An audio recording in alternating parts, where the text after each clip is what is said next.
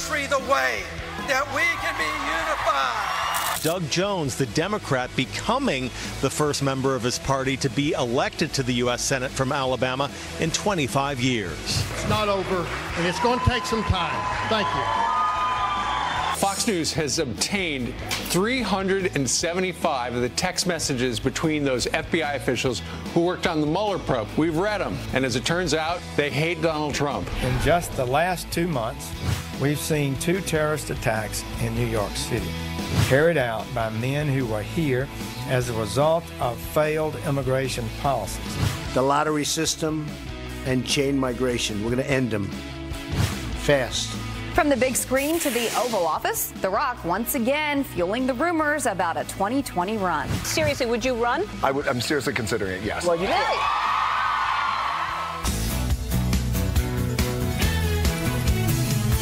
And I love going to the diners, but every once in a while it's nice to be on the couch and not eating, 3,000 calories. That's right. We were at a diner yesterday in Alabama talking about this election. The votes were coming in last night, and that's what we're going to be talking about as our top story.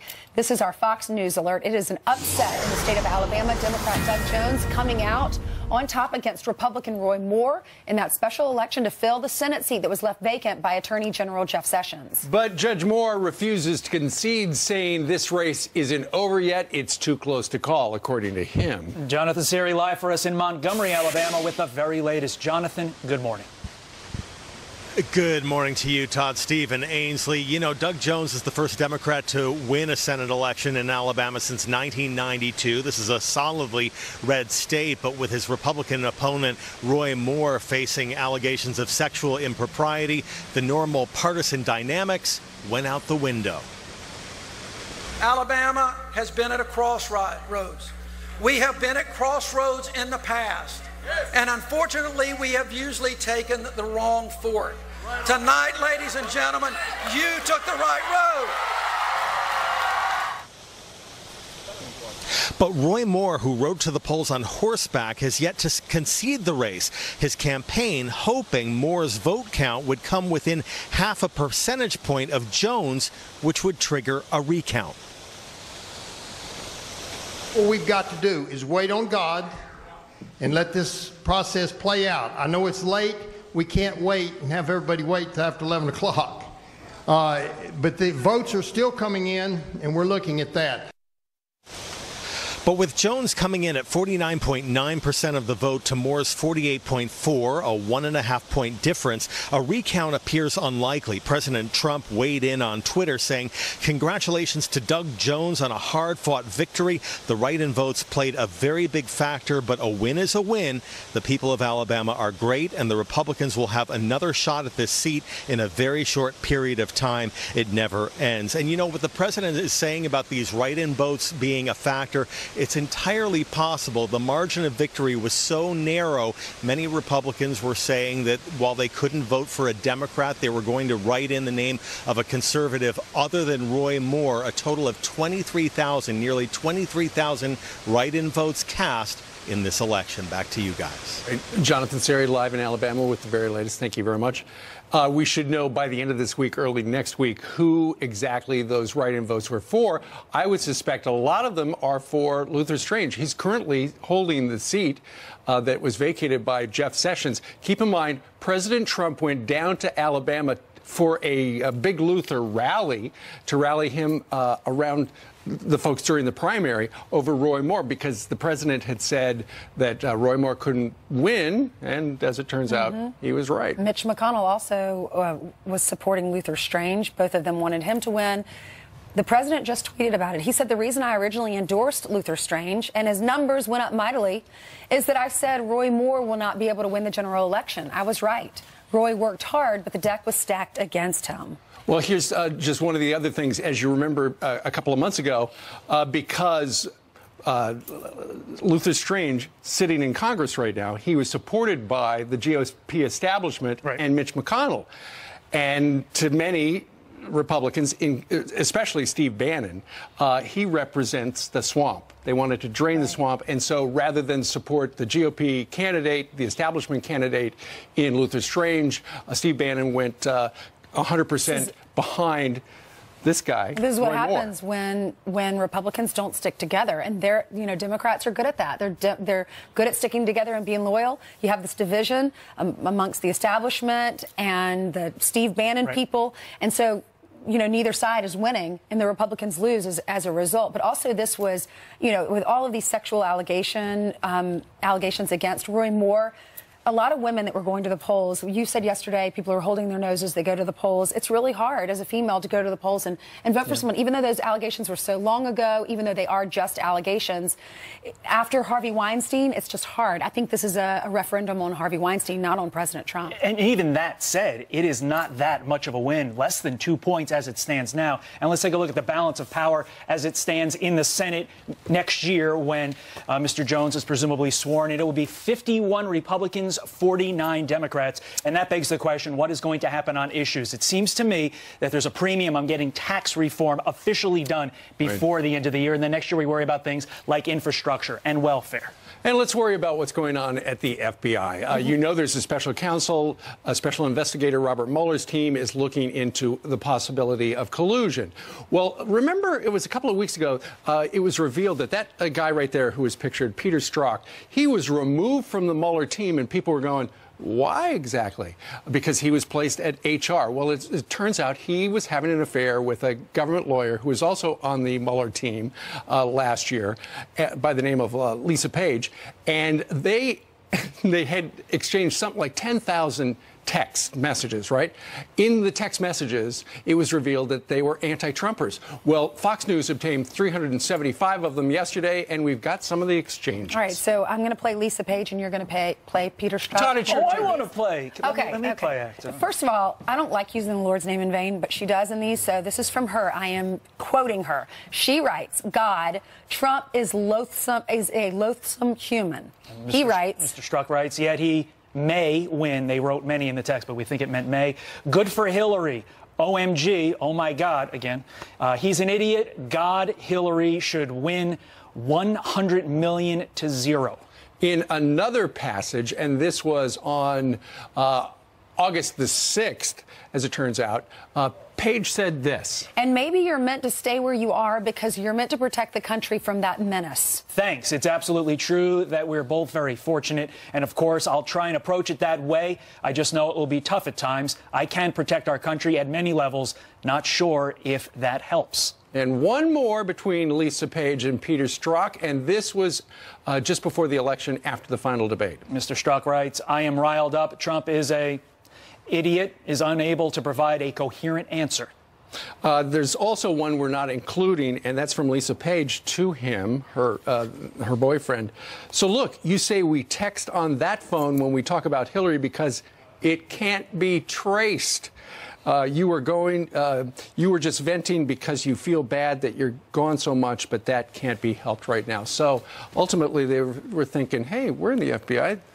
This might become public someday. Let's use another phone. But how slowly did they arrive at that? That really calls into question, they're just base intelligence, Well, they're entitled to have their own opinions about politics, but when they're sharing them like this and saying things like they have this duty to the country. They're involved in the investigation. It just seems so shady. We asked you what you thought. Tony on Facebook says this whole thing stinks to high heaven.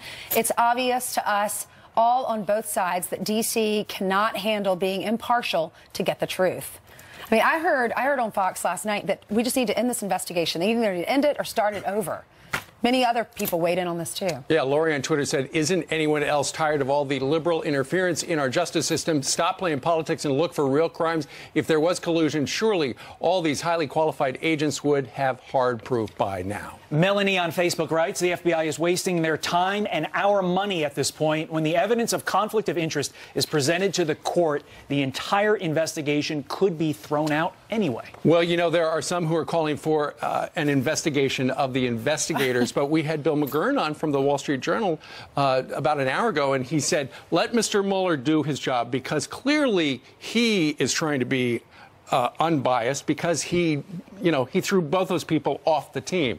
Plus, we're learning all these other things about other people. And Rod Rosenstein himself, the guy who appointed Mr. Mueller as the special investigator, is going to be up on Capitol Hill. He's going to be in the hot seat later today. All right, we're going to hand it over to Jill. You know, some more headlines for you and your family. Some more headlines, right? Yep. A lot of news happening today. Good morning to you guys. North Korea is vowing to beef up their nuclear arsenal as nations around the world warn them it's time to stop. Dictator Kim Jong-un telling scientists he wants to increase the quality and number of deadly weapons. But Secretary of State Rex Tillerson says now is the time for diplomacy. We're ready to have the first meeting without precondition. It's not realistic to say we're only going to talk if you come to the table ready to give up your program. Last month, North Korea launched its most advanced missile yet, potentially capable of striking anywhere in the U.S.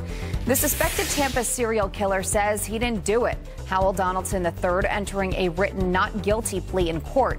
He's facing charges in connection to 4 murders over 6 weeks in the Seminole Heights neighborhood. Police say he's admitted to owning the gun that fired the fatal shots. Prosecutors must still decide if they will seek the death penalty. Congress choosing to not act on the Iran nuclear deal, putting the decision back in the hands of President Trump. In October, the president announced he would not certify Iran's compliance with the nuclear deal. That decision triggering a 60-day review period during which Congress could have decided to snap tougher economic sanctions on Iran back into place. President Trump has called the deal unfair to the U.S. This is the best Christmas present these kids will ever. Every time. Me every too. time. There needs to be a network just of those because I know. they are so amazing. The NBA gets it right. The whole crowd, everyone stood up. How can you not stand for the national anthem when you see something like that? The whole crowd went wild. I know. Thank you, Jillian. Beautiful. That's just ending on a high note with that newscast. I know he's home for Christmas. He is indeed. All right. Meanwhile, straight ahead, turns out the failed Port Authority bomber taunted President Trump on Facebook before he almost blew himself up. Retired Marine Johnny Joey Jones lost both of his legs in a bomb blast in Afghanistan. He is here to react to that next. And one season ticket holder is so fed up with the anthem protesters, he's now suing the team. Do you think he has a case?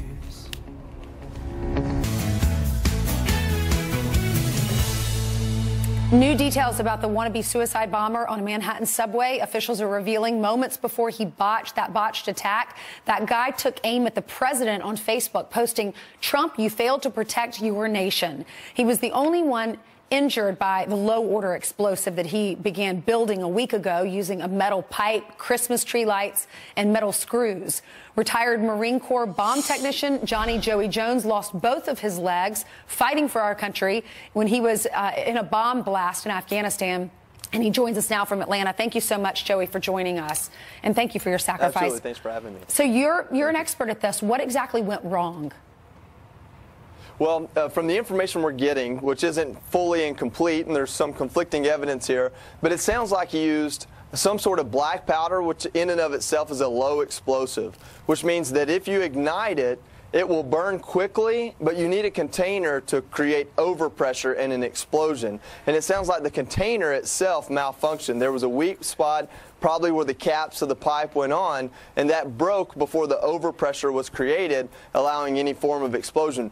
But if he did use black powder and match heads, which it sounds like he did, those are low explosives. They literally just burn, but they burn really quickly, and they don't create overpressure like you would get from a high explosive.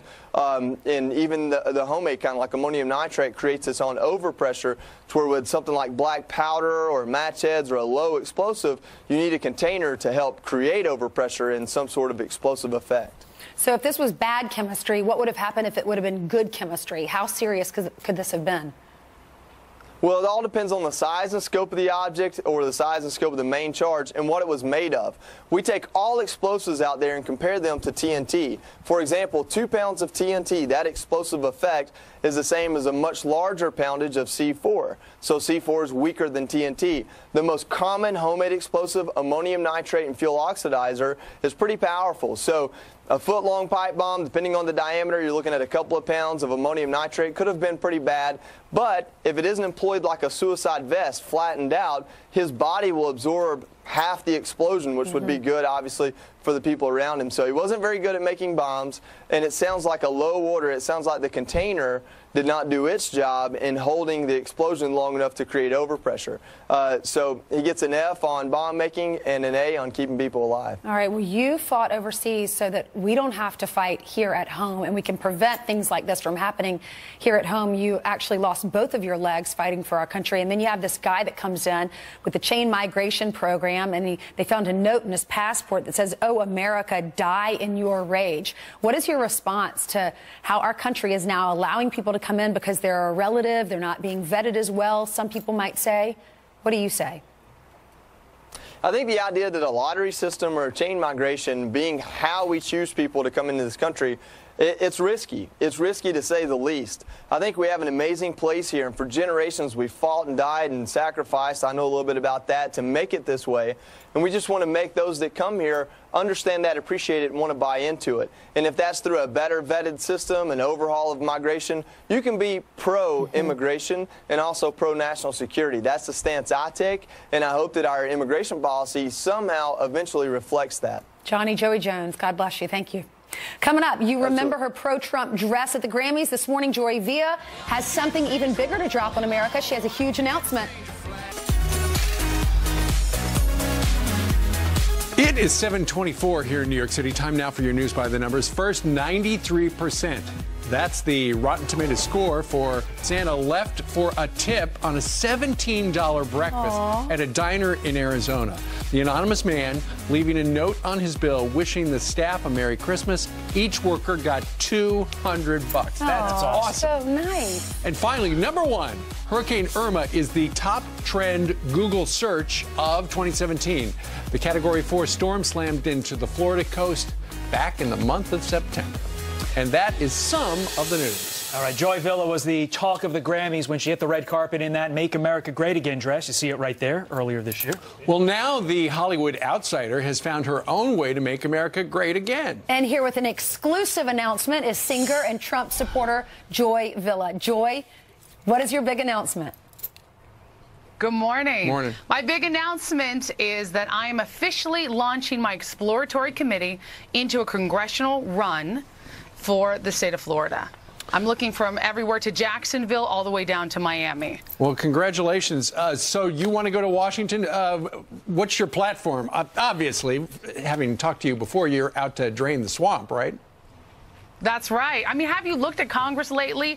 In the news, we see that they are getting nothing done. They are a house of cards that is tumbling. I mean, health care reform, they couldn't get done. Immigration, they can't get done. They're not working with the president, which means we need to put new people in. We need to vote fresh blood in. And we need to really make America great again with people who are going to work for the aims of the president, not lobbyists, not Washington elitists. All right, Joy, I got to ask this. Hollywood, as you may or may not know, not very pro-Trump, not very pro-Republican. How do you think this is going to impact your singing career? Well, I'm working on my second album now, so I'll get that out before I officially launch my campaign if I were to run. Right now, we're looking to all the areas. We're polling. We're seeing what's going to work. And I'm hoping to scare some of those rhinos that are there that they really need to watch their back, because just like we just lost this run in Alabama for the Senate, we cannot afford to lose any Congress runs in 2018. I know Hollywood's not going to like me. They already don't like me. That's fine. I'm an independent woman, an independent artist. I've made my own money, hit #1 on Billboard, iTunes, and Amazon without Hollywood's help. So I'm hoping to just appeal to the American people and really to get this swamp out of here and get good people who care about America back in Congress. And I think Florida deserves good representation. Amazing. Joy, it's amazing what happens to your life when you're genuine and you're true to yourself. And you were very bold wearing the Trump dress out in Hollywood on the red carpet. Isn't it amazing how that dress took you to #1 on, Amazon and iTunes? Yes. And then now you're exploring the possibility of running for Congress and changing our country and trying to make it better. That's right. That's right. And that's what this is about. Being an artist, you know, I come from a creative standpoint. I see solutions where I think a lot of people don't. I'm not a part of Hollywood elites. I'm not a part of Washington elites. Right. I'm a part of the American populist population. And I truly want to back up the president. I was at the White House the other night, and I got to see the president at the White House Christmas party. Ivanka actually pulled me aside, and she said, I really want you to run. We need more strong women to back up, you know, what America needs. So it's looking good. This congressional possibility is looking more and more like a reality, and I'm proud to dive into it. Well, back on October 27th, the president tweeted, good luck to @JoyVilla on her decision to enter the wonderful world of politics. She has many fans, he writes. Well, good luck on the exploratory committee and figuring out whether or not you're going to run down in Florida. If you do win, you've already got the election night dress. It's ready. It's pretty wonderful. Exactly. You can go to joyvilla.com or bring joy to Congress if you'd like to donate and check out what my issues are. And it's time to get something done in Congress. Well, now you need a Joy Villa dress. Play on words, right? Now you need the Joy Villa dress. That's right. Since he was running, you wore his dress. Now bring joy to Congress. All right. Joy, thank you very much for joining us live. Please, Steve. Thank you, guys. Thank you, Joy. All right. All right, straight ahead on this Wednesday, the numbers don't lie. A new study says 90% of the media's coverage on the evening news of President Trump in the last 3 months has been negative. Shocking. Corey Lewandowski, David Bossie say it's proof Trump is right. Both of them live next. Plus, have you guys seen this pic? Hilarious hidden message from this baby. Yes, the baby is sending hidden messages. It's Fox and Friends for this Wednesday. Thank you very much for joining us. A lot to talk to Corey Lewandowski and David Bossie, co-authors of Let Trump Be Trump, soon to be a big bestseller, I got a feeling. I read it this past weekend. It's a great book, guys. Thank you very much.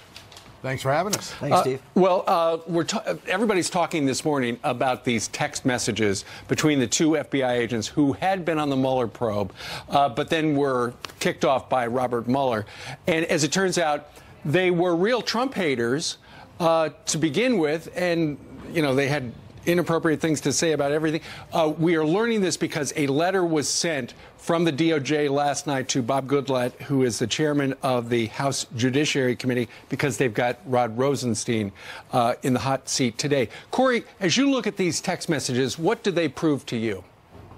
Well, Steve, what this proves to me is that there is a true deep state out there. There are people who do not support this president, who continue to serve in the government. And look, these were career government officials. Number one, what no one's talking about is these two are having an illicit affair between the two of them. That's number one, okay? Number two, this person who sent these text messages is still working for the FBI, and they've taken the person and moved them to the Human Resources Department. I don't understand it, Steve. How does this continue to occur? So they can hire new bad FBI agents. I mean, this guy has to go. He can't stay as a member of the FBI.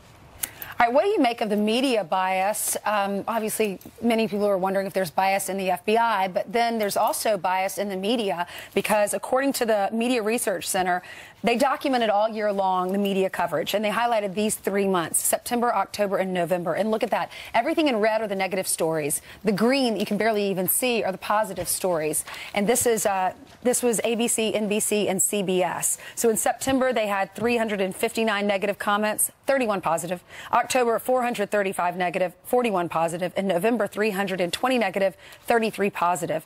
Now, what do you make of this? Because they're supposed to not be biased. This is the evening news. Well, this is what the president has been fighting for almost 2 years now. The entire campaign, he fought these types of numbers, this type of bias in the media. And during his first year in the White House, he's had to do the same thing. You look at just this past week, ABC News, CNN, The Washington Post, and others have had to disavow stories by their best reporters. They've lied to the American people, set up a narrative that is false about this president, and then they have to retract him. And, of course, they retract him on page, 98 in a small paragraph. But the damage is done. And that's why this president has to fight back. That's why he uses his Twitter so effectively. And that's why he speaks past the media directly to the American people. Even though it seems a lot of Republicans you'll hear say, I don't want him to do that, there are a whole bunch who say he needs to do that. Let's get down to Alabama now. Doug Jones won the Alabama Senate seat, or at least so appears. So what does this mean for the future of President Trump's agenda? Canada. Settle a debate between Steve and I. I think that Doug Jones may sort of have to be a Republican-like because he is in Alabama, and a Democrat in Alabama is like a Republican. Steve says he's going to be a Schumer shill. What say you, Corey? Look, I have to agree with Steve on this one. I think you've got a very short-term U.S. senator. He's there for a couple years. You're going to get a good conservative who's going to run against him and take that seat back. Probably Mo Brooks or somebody like that will come in and step in. Look, that is a seat that should have been held by a Republican. He was a fundamentally flawed candidate. The Republican was. He had a lot of problems. He was not the candidate that Donald Trump supported or endorsed in the primary. But what you have to look at is the president has now congratulated the new victor, and unlike some other people in the election, he's accepted the election results. Hillary is still yet to accept those election results. So the president's done the right thing, but I don't think you're going to see a conservative Joe Manchin-type Democrat in that seat in Alabama. David, how did that happen? How did he become the candidate? Because you had many people now are blaming Mitch McConnell for supporting the establishment, and then that allowed Roy Moore to get on the ballot. Well, this race came down to very few votes, so I do put blame on a lot of folks that pulled out their support and then came back in late. We needed to have a Republican in order to be able to help this president with his very aggressive agenda for the American people and why he got elected. Now, the Democrat has won. But I got to tell you, there's blame to go around. But this president didn't support this candidate in the primary. He kind of played the hand that was dealt to him. And so we wanted a Republican to get up here to help him in his Senate agenda. But, the elections and the people of Alabama have spoken. Well, and the Republicans still hold a slim majority in the U.S. Senate. All right, Corey, let's talk a little bit about this. David just mentioned the president's agenda. Mr. Trump is going to be giving a speech later on today. He's trying to push taxes across the finish line. What have you heard is going on in the Senate? Well, Steve, I think what you're going to find is that they're very close to getting this bill done. It looks like as early as Monday or Tuesday of next week, there could be a vote in the Senate. It could then go over to the House for a vote either Tuesday or potentially Wednesday. And we could have this on the president's desk for a signature before Christmas. And wouldn't that be a great Christmas gift? It would be the biggest tax cut that our country has seen ever, the largest tax cut that we've ever had, relief for small businesses, relief for middle-class Americans, and it is a campaign promise that he made and he is following through on. And I think that you're going to see this on the president's desk in the beginning part of next week. Probably a week from today, he'll be signing this. Let me ask you this final question. Do you think there are going to be some concessions to Republicans in SALT states, those high state and local tax states, where you have a situation where they cave to those individuals so that those Republicans don't lose in 2018? Or are they just going to say, guys, you're on your own. We still think we're going to carry the House, even if you lose? No. This is a work in progress, and I think that they are clearly trying to figure out whether they have to lower the individual rates to get some of those folks along, whether it's increasing the corporate rate by a point or two to get the SALT issue taken care of and make sure that there's money there to pay for it. But they're going to get this bill done. The Republicans in Congress are working incredibly well together, both in the House and the Senate. This conference is working hard. This president is excited. I think that we're going to see this by Christmas, and this economy, which is booming over the last 10 months, is just going to take off once this tax reform package is passed. Well, pretty soon I think we'll see some details. Corey and David, we thank you very much for joining us from our nation's capital. I'm sure both of you would say your new book called Let Trump Be Trump would be the perfect stocking stuffer for this Christmas and holiday season. We agree, Steve. Thank you. Or you can put it in a box if it doesn't fit in the stocking. So many options. All right, guys, thank you very much. Before we go over to Jillian, I did lose the bet to Steve, so now I have to sing whatever he wants me to sing at today's tonight's karaoke party. Okay, we're going to talk about that a little later. Are you a singer, Jillian? No, I can't sing. I have the worst singing voice ever. I can't sing, I can't dance. So basically, I can't that makes two of us. Anything fun. All right, let's talk about the headlines right now this morning before I embarrass myself some more. An illegal immigrant who was deported 3 times, now charged in a cold case murder. 𝗦𝗛𝗪𝗦 is already serving time for illegally re-entering the country, but he could now spend even more time behind bars. The Mexican citizen is accused of shooting and killing Jose Munoz following an argument at his auto shop in Texas back in 2007. Police got a tip about the slaying last year. Now detectives say they found comparisons between 𝗦𝗪𝗦 and physical evidence at the murder scene. A New Orleans Saints season ticket holder suing his favorite NFL team over national anthem protests. The fan says he paid $8,000 for tickets, but only went to 1 game. The lawsuit claims players who stay in the tunnel or take a knee prevent his family from enjoying themselves, and that the boos from the crowd make for a bad family environment. He's asking for a full refund. A toddler has the best reaction to sitting down for a picture with Santa. Instead of smiling or crying, he uses sign language, begging for help. I bet he didn't know that, though. His mom tweeting the photo that quickly went viral. Her son, Samuel, is, by the way, now 13 years old. He was just about a year when this photo was taken in Utah, but it's so great that she reposts it every year. I think that's hilarious. So she was teaching him sign language and he said, yes. Help. Yes, but I mean, debatable whether or not he did that on purpose. But it could be just one of the things a kid we're does. all teaching our kids sign language now. Like my daughter will say please, and she knows how to say more and thank you, and yeah. All right. So I bet that the mom did teach him. Anyway, I think she did. Cute. Anyway.